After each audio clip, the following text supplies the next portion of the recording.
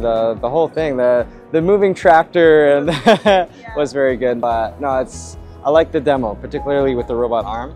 I think that is particularly relevant to what we do as well. Of course, the tractor with all of its improvements, it makes farming so much easier. You know, I come from India where there's a lot of farmers, and farming is a big part of the culture, and so something like this kind of technology would really improve the process.